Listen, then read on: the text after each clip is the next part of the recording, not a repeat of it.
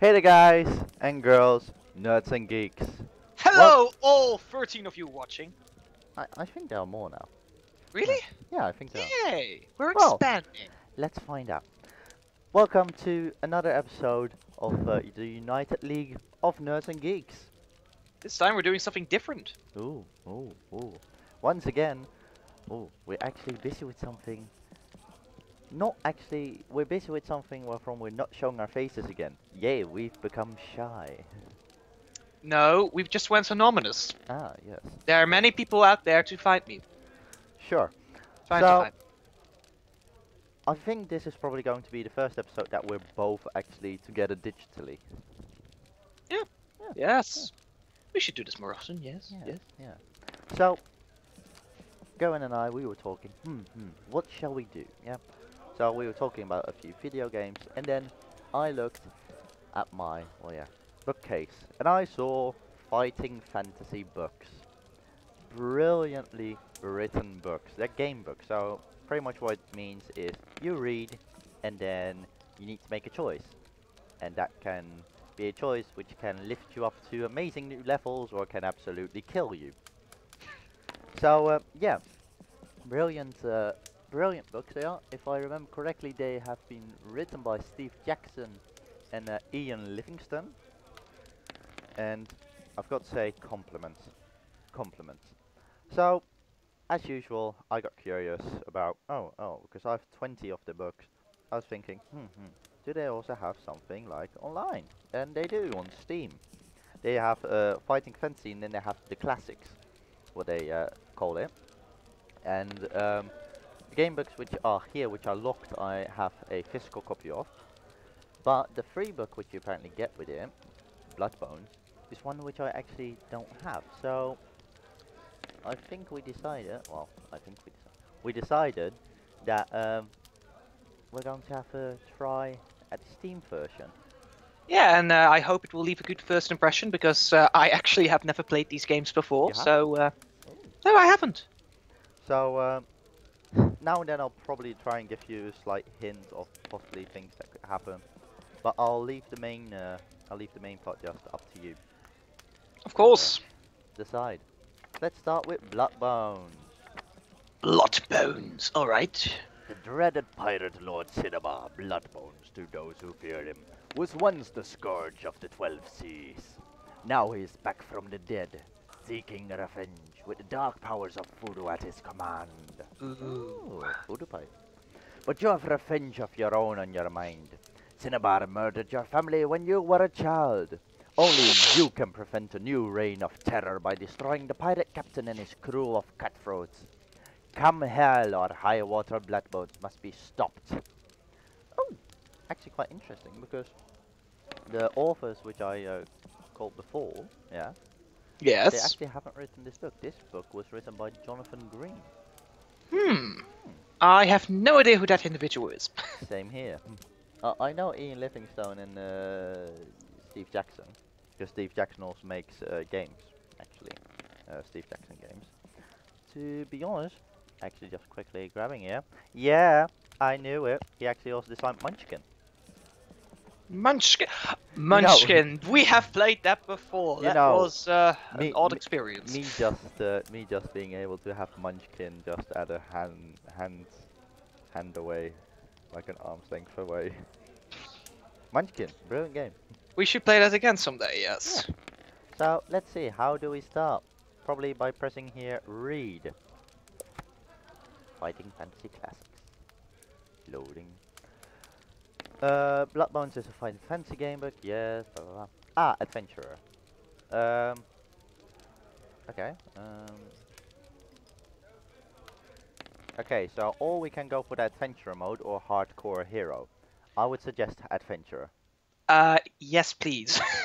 Because one of the things that say for experienced readers already familiar with printed versions of this game book, we recommend hardcore, but we both don't know this. Play Bloodbones as it was intended. Your starting stamina and initial gold pieces are calculated by rolling 2d6 plus 12. Both your starting luck and skill scores are calculated by rolling 1d6 plus 6. Your rolls give unlimited bookmarks which act like placing your fingers between the pages. That is one of the things which I do actually find interesting with the books. or you Yes. can choose to have just a pair of dice always with you, yeah. Mm-hmm. Or you can actually, if you're like, oh, I don't want to have like dice with me, yeah. You can actually just randomly go through the book, stop at a random page, and then you actually have like two little dice at the bottom, which should like be the dice. So instead of Hmm. actually rolling the dice, you can just flip through the pages, and it's like stop there, and it's like, oh, I got snake eyes. It's like, oh boy. So adventure. You have chosen the adventurer difficulty mode. Before continuing, you must calculate your initial stamina. Yes, your stamina score reflects your general constitution, your will to survive, your determination, and overall fitness. The higher your stamina score, the longer you will be able to survive. You must roll 2 dice and add 12 to the number rolled. Happen to Uh, got any dice on you? yeah, yeah, Good. on screen. Nice. This is then entered in the stamina box on your adventure sheet. Stamina will go up and down during your journey, but if your stamina falls to 0, you die and your adventure is over. If your stamina is getting low, remember to eat some of your provisions. You know what I was just thinking, actually? What? I'm pretty sure I can do this. What did you do? If you look at your sky,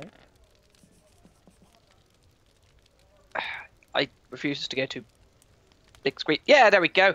yeah. So I can see what you're doing. just quickly for the people at home, we just quickly shared screens on Skype, which, if it's correct, you won't have noticed. So let's roll our starting stamina. Yes. Oh, Hey, five. a 10. So 10 Yay. plus 12 means our stamina is 22. We are very determined. Then we roll our skill, which is the skill reflects your swordsmanship and general fighting expertise. The higher the better. Your starting skill is determined by rolling 1 die, adding 6 to the number. This is then entered in the skill box on your adventure sheet. Okay, which is a 6. Woo! We're lucky! Yes, we are. Oh, I guess luck is a superpower after all. next determine your luck. Oh yeah, you've actually gone to Deadpool too, haven't you? Yes, I have. I went there last night. I was a little late because... Something good to be in a future episode, I would say. well, actually, I want to talk about solo first. I have some complaints. Yeah, I can understand it. Well, your luck score indicates how naturally lucky a person you are. And magic. Our facts of life in the fantasy world. Let's see. So it's adding a 6. It's a 4. Okay. Alright, alright. Gold pieces. Good enough. 5. 17. Total. Now you must prepare your adventurer's equipment. Okay, you begin your adventure with a sword, backpack, tinderbox, gold pieces and a lantern to light your way. The rationing your provisions is key to a successful adventure. They may be consumed at any time, excluding combat, by accessing the adventure sheet. Each meal restores 4 stamina. Be sure to pay close attention to your stamina and restore it regularly. In Bloodborne, you begin your journey with no provisions, regardless of your chosen difficulty level. Oh, that's interesting, because normally with the other ones you start with like 10 provisions. During your quest, you may encounter character and items that alter your free scores. Stamina, skill and luck. Usually these scores may only ever be restored to their initial amount. On very rare occasions, a particular page may grant an effect that defies this rule. Aside from these occasions, some magical items may also allow you to exceed your initial scores.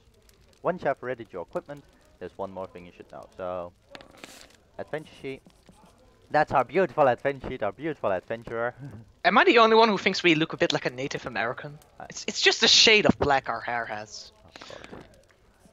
Oh, sure. They burnt down our village. So We must... Wait, that's Jeopardy. Damn this it. is our stuff.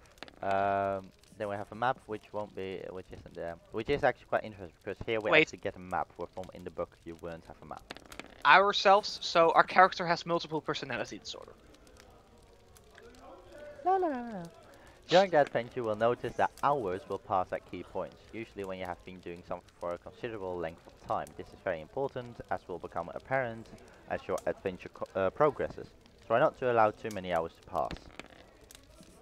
Onward to our adventure. We'll just rush through the game. Okay, finally. Rush through it. Wow, you can't rush through these games. It all started. Are you gonna... Okay. It all started 10 years ago. when the evil pirate Lord Cinnabar murdered your family. At the time, you were only 12 years old and lived with your family in the small fishing village of Clam Beach on the northern coast of Livingstone, halfway between the two major ports of the kingdom, Harapnap, home to all lawful adventurers and sailors, and the sinister port of Crabs. Crabs. Crab Life people. in Clam Beach was not easy, but it did have a peaceful security about it. And then the terrible day came. Ooh. It was a With a clear summer day in Warming, when the huge forbidding black galleon sailed into the bay, flying the dreaded flag of the skull and crossbones. Pirates! The bloodthirsty cutthroats were soon racing up the beach towards the village. The fighting was swift and bloody. Soon most of the grown folks of Clam Beach had been killed. Your father and two siblings dying while trying to defend the village. when I close my eyes, I can still hear the screaming. In the end, the village elders had no choice but to surrender to the marauding raiders and open the village's meager treasure coffers. The cruel pirate captain came ashore from his ship to collect the booty himself. Ah, the booty. The sight of him filled you with awe and fear. The pirate was a tall, handsome man with a neatly trimmed, pointed black beard, and his hair tied back in a ponytail. He was dressed in the clothes of a nobleman, with a fine scarlet coat trimmed with gold braid, and wearing a large tricorn hat. At his waist hung a gleaming cutlass, and he could not help noticing that on the back of his right hand was tattooed the image of a grinning black skull. But don't skulls automatically grin? When the raiders had finally gone, filled with feelings of hatred for those who had murdered your family, you asked Ragai, the village soothsayer, who the pirate captain was. "That villain is one of the most evil men ever to sail the 12 seas of Titan," was his vehement reply. "He is one of the most feared pirate lords of our age, a creature without remorse, a murderer and a follower of the bloodthirsty voodoo death god Queskari, whose mark is the Black Skull. He is Cinnabar, but because of the terrible atrocities he commits, he is also known as Bloodbone. From that moment, you vowed that one day you would have your revenge on the evil Cinnabar. Cinnabar or Kinnabar? I think Cinnabar. Cinnabar. Cinnabar, Cinnabar. Okay, Cinnamon. so we have a map. The Jolly Roger Inn. You skipped like half of the story there, Quinn. There was another passage. Yeah, we can still go back to it. But it's just, we're at the end. Jolly Roger's Inn. Okay. I'm always glad if a story starts in an inn. Because that's in general how I start my Dungeons and Dragons campaign. That's how I started my campaign. Yeah, it's a good place to start. Yeah. Let's just say it is. Yes. Your mother became ill soon after that dreadful day, and 3 years later she died. On your 16th birthday, you left Clam Beach and made your way to Harapnap, gaining the position of cabin boy on a ship, traveling to the distant continent of Alancia. For the last 6 years, you have sailed all across the globe, but you never forgot the promise you made to yourself a decade ago. Over many voyages, you have tried to learn as much as you can about the rogue captain. You discovered that Cinnabar's galleon, the Virago, is frequently seen sailing in the waters around Nankunu Bay, that he has a hidden base somewhere close to the port of Crabs.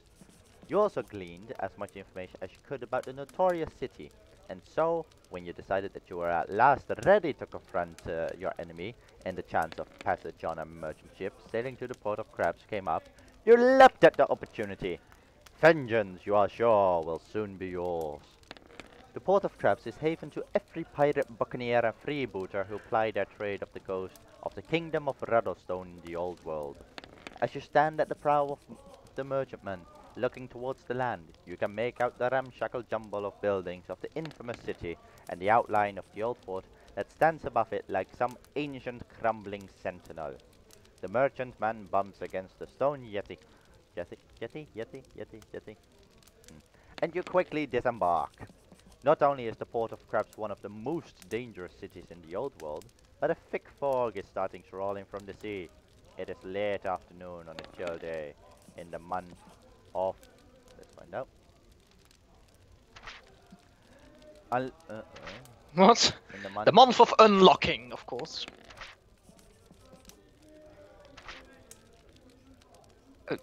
Let's just say the month of June. Sure. It's June when we're recording this, so it makes sense. The month of June. Unlocking and the docks are bustling. Oh, wait. In the month of unlocking. Oh. I think the month is just called unlocking. They have like different months. Alright. In the month of unlocking, and the docks are bustling with activity.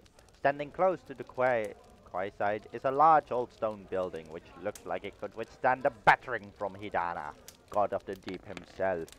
Hanging over its sturdy oak door is a faded sign declaring that this is the Jolly Roger.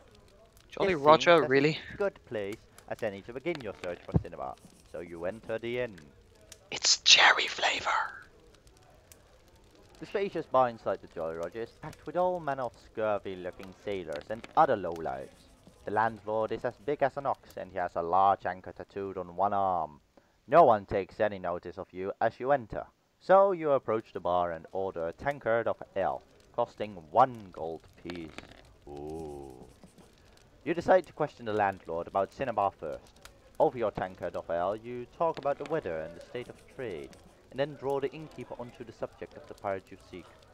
I hear... Oh wait, you may go. I hear the Virago plies these waters. You I say. I'm surprised we weren't attacked ourselves. Not anymore, it doesn't, the landlord replies. Have you not heard? Cinnabar has been dead these last 6 months. Really? Cinnabar dead? You've come all this way after years of harboring desires for revenge, only to find out that the dread pirate lord has already passed from this world. Let's ask him how he died. Have you not heard? I would have thought that everyone as far as the Diamond Islands would know by now. It all happened last hiding. You listened attentively as the innkeeper relates the tale. It appears that Cinnabar and his crew were emptying the hold of a galley sailing from Harapnap to Arkleton in distant Analand when the renowned bounty hunter Conan caught up them in his ship, the Fortune. Ooh, Fortune. Unable to escape, Cinnabar and his men had to defend themselves against the crews of the galley and Conan. Fierce fighting ensued with Cinnabar eventually falling at Conan's hand, having suffered an incredible number of wounds, his body being lost to the sea. With their leader killed, the surviving members of his crew fled aboard the Virago, returning to the port of Crabs. Soon after, Cinnabar's second-in-command, Myril the Red, set off in the Virago amid terrible storms, purportedly to recover her captain's body. Many now believe that the pirate lord's galleon sank as it has not been seen since, the landlord says, concluding his story.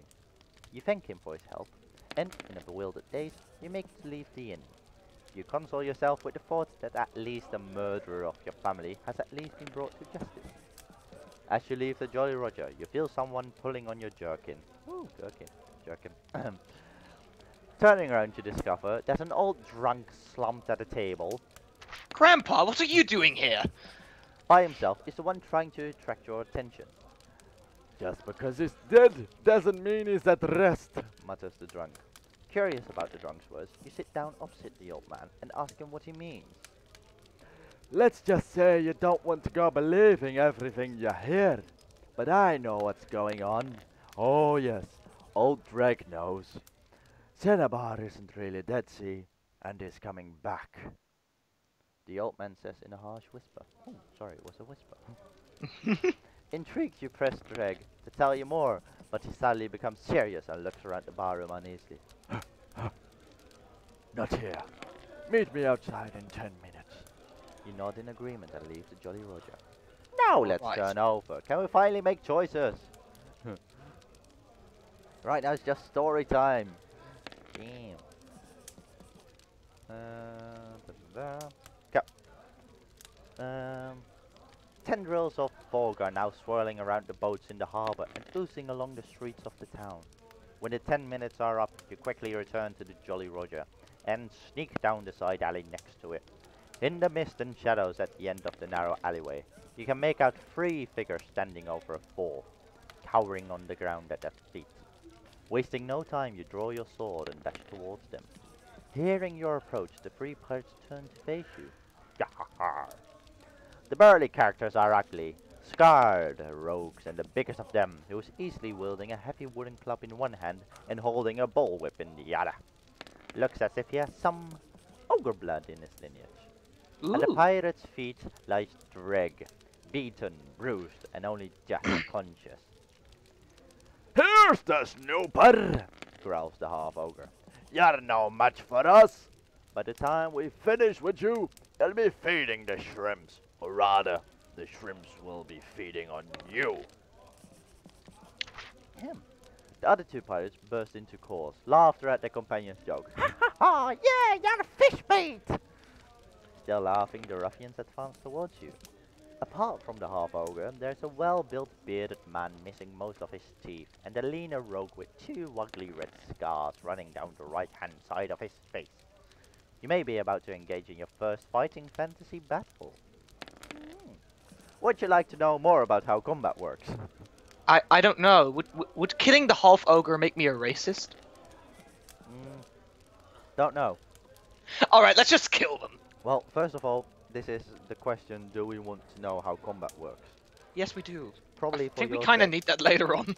Probably for your sakes, yes. That's all resolved by rolling two six-sided dice for both you and your enemy and adding the result of the roll to the respective skill score. This is called the attack strength. Both sets of dice are rolled at the same time. Your dice are white and your opponent's dice are red. If your attack strength is higher, you have wounded your foe, causing 2 points of stamina damage. If the enemy's attack strength is higher, it has wounded you, causing 2 points of stamina.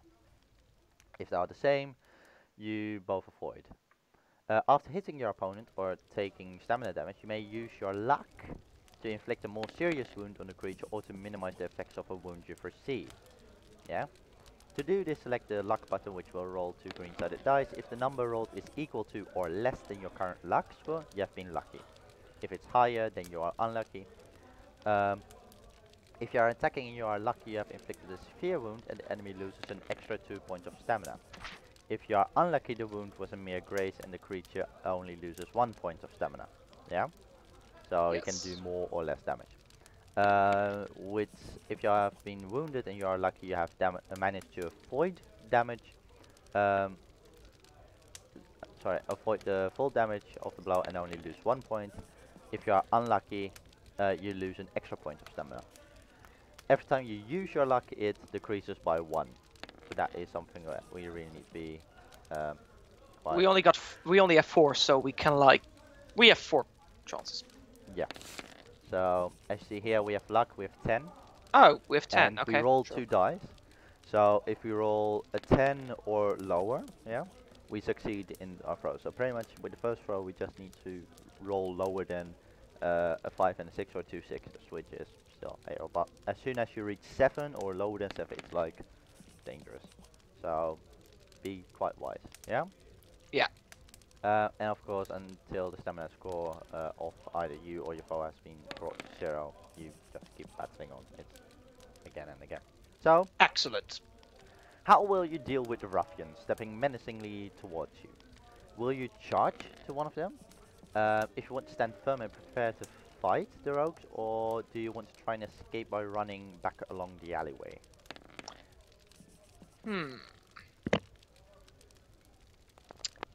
I'd say I want to stand firm and prepare to fight the rogues.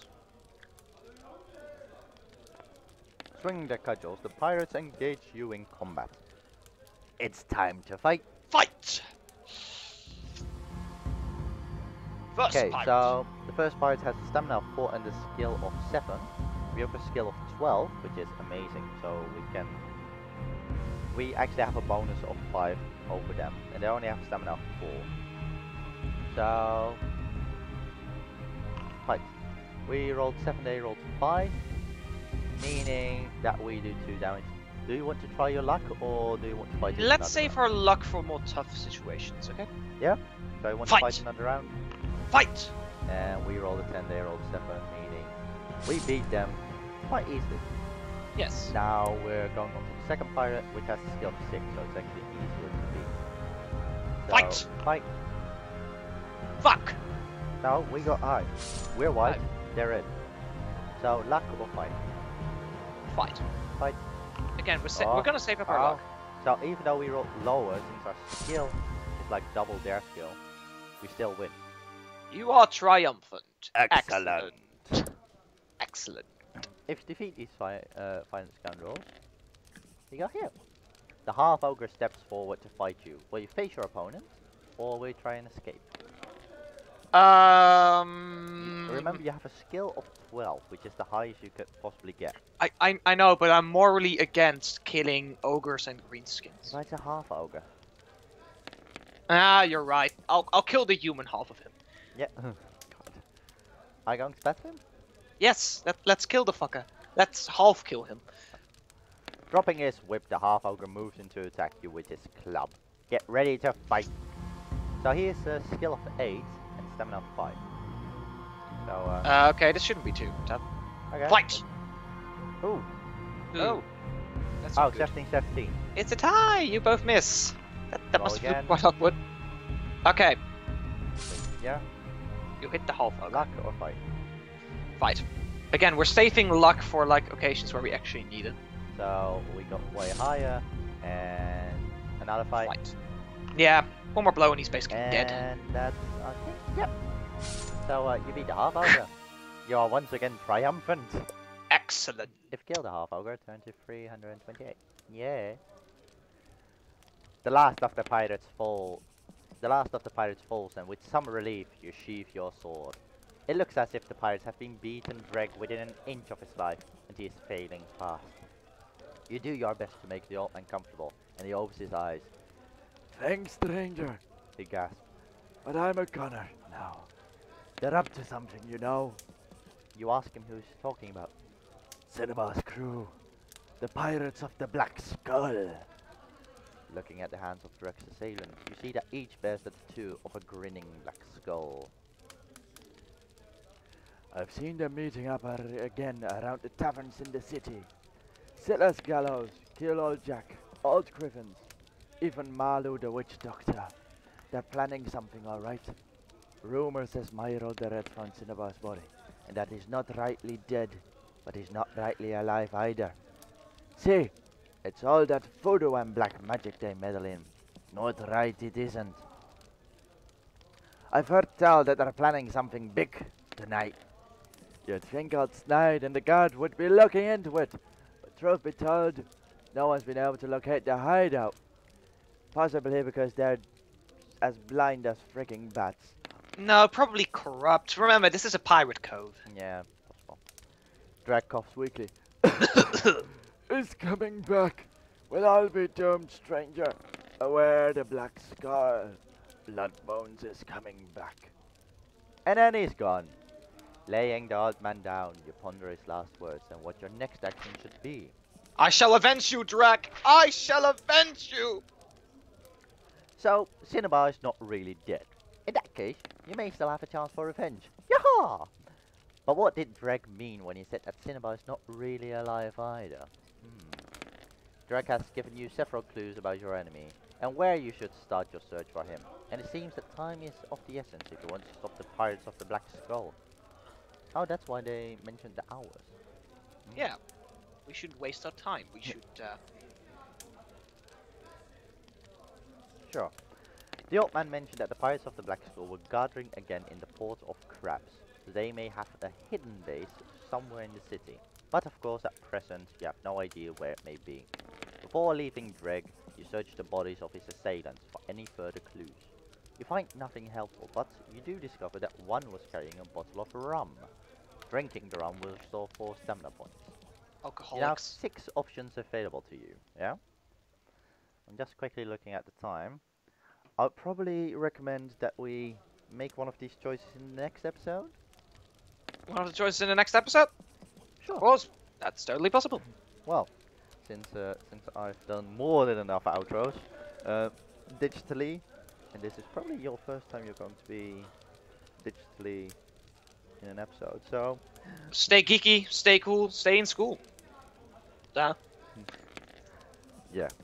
See you guys later. Goodbye.